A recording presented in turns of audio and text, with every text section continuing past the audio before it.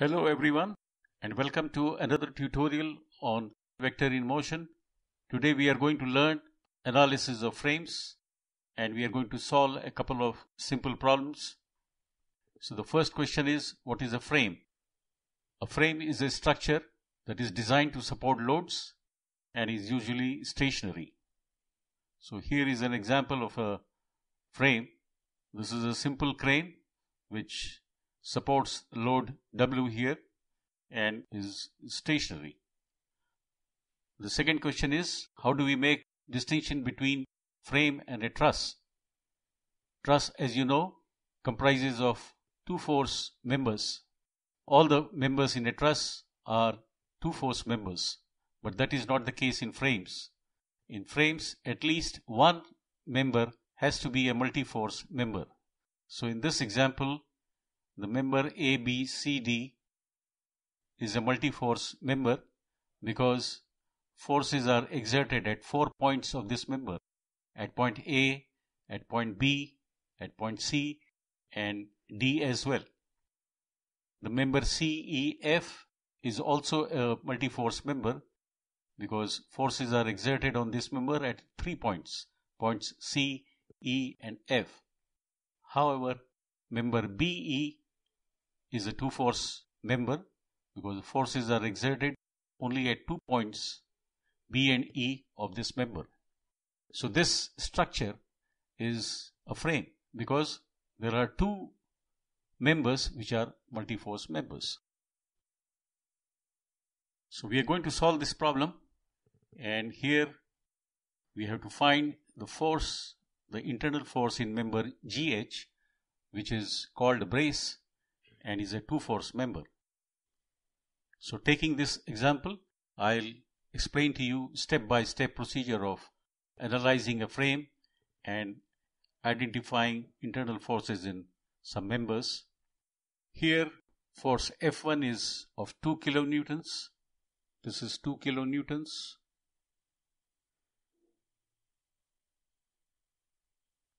And F2 is 3 kilonewtons. The first step is to draw FBD of the entire frame and figure out the reactions at the supports. This is how the FBD looks like. The two force components AY and AX replace the pin support here at point A, and the roller support at D is replaced by the vertical force DY. And the first task is to determine the values of these three forces. So we have three equilibrium equations. Sigma Fx equal to 0 gives Ax equal to 0. You can see here there are no horizontal forces, so Ax has to be 0.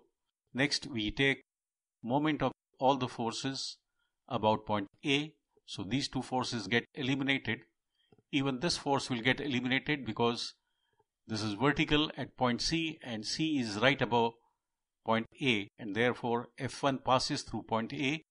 So only forces dy and F2 contribute to moment about point A. The moment arm for F2 as well as dy is 2 meters. Dy causes anti-clockwise moment and F2 causes clockwise moment about point A. So we have this equation, and that gives dy equal to 3 kilonewtons. Next we use sigma Fy equal to 0, and that gives us Ay equal to 2 kilonewtons.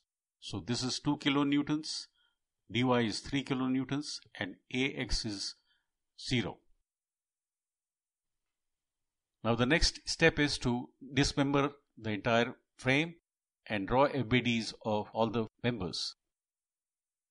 So we have dismembered the frame and drawn FBD of first the two force member, followed by the multi-force member AGEB. Why we haven't drawn the FBD of this member CD? I'll explain that in a moment. So while drawing the FBD, we have to take care of a few important points, and these are as follows. Apply equal and opposite forces to each two-force member at the points where it is connected to another member. So this member is connected to other members at point G and H. So we have to apply the forces which are equal in magnitude and opposite in direction. And as you know, two-force member, when it is in equilibrium, can sustain only axial forces. So the forces at points G and H are along the axis of this member. Do we know whether the member is in tension or compression? Well, the problem states that the member is in tension. That means the forces at G and H would be acting away from the member in this direction and not in the opposite direction, not in this direction. The forces would be in this direction when the member is in compression, but that is not the case. Here it is in tension, so the forces will have to be necessarily acting away from the member. Even if the problem does not state explicitly whether the member is in tension or compression, you can assume that the member is in tension and show the forces in this direction. And if the result comes out to be negative, then that would indicate that the assumption is incorrect and in fact the member is in compression. Another point to be taken care of is that you should give the same name to both these forces. If we give Gx as the name to this force, here also this force at H should be named as Gx, not Hx, because we do not want to unnecessarily increase the number of variables. And we know that this force has the same magnitude as this force. This is the basic property of a two-force member. So whatever is the name we give to this force, the same name has to be given to this force. And another point to be kept in mind is, if you call this as Gx, never call this minus Gx. That is, don't write like this. Minus Gx here and Gx here. This is incorrect. Unnecessarily, you would be adding to confusion. Okay? Next, we consider the FBD of the member AB. So in this FBD, we have to show all the forces, the applied loads, the reaction forces, and the internal forces at the connections. Note that at point G, where member GH is connected, I have shown a force Gx. The direction of this force would be opposite to the direction of this force, because these two form the action-reaction pair as per Newton's third law. And also notice that I have given the same name, Gx. Do not ever give a different name. You will be unnecessarily increasing the number of variables. These two are the reaction forces at the support, which we have already found out to be 0 and 2 kilonewtons. This is the applied force, which is of 3 kilonewtons magnitude. And notice at point E, the two multi-force members are connected to each other. They are pin connected. So here the force exerted by member CD on the member AB will be in certain direction which is not known. So that force is represented by two of its components in a horizontal and vertical direction, EX and EY. So this completes the FBD of this member. Now you may ask why we haven't drawn FBD of the member CD. The reason is that here in this FBD there are only three unknowns, EX, EY and GX. So we have three unknowns and we have three equations of equilibrium for this member. So we shall be able to solve the three unknowns. and therefore we do not need FBD of any other member. Okay? But just in case we draw FBD of the member CD, this is CD, at point E, I will show the forces in opposite direction. This would be EX and this would be EY, pointing downwards.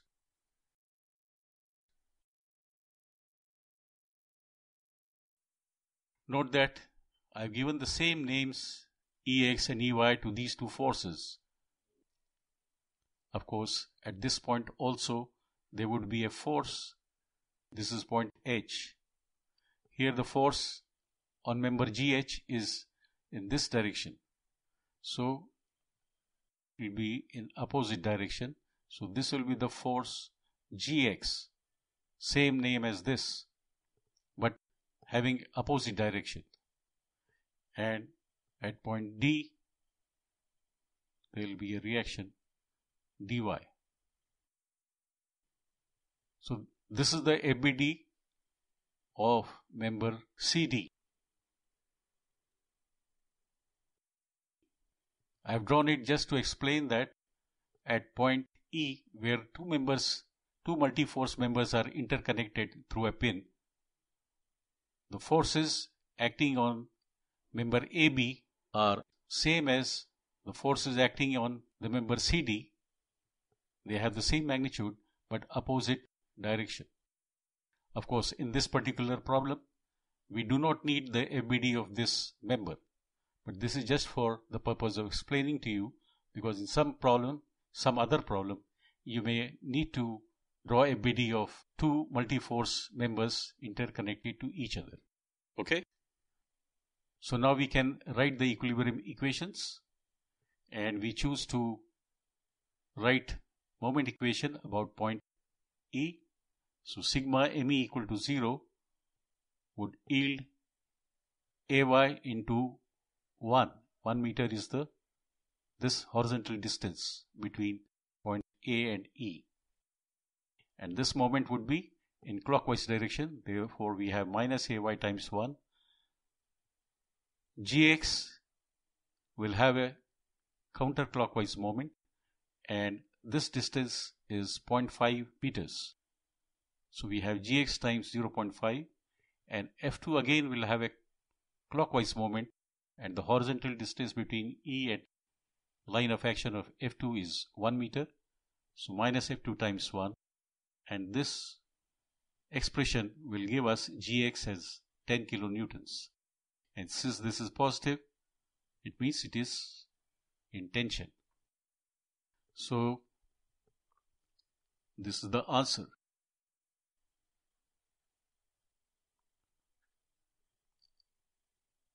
The problem does not ask us to find forces Ex and Ey.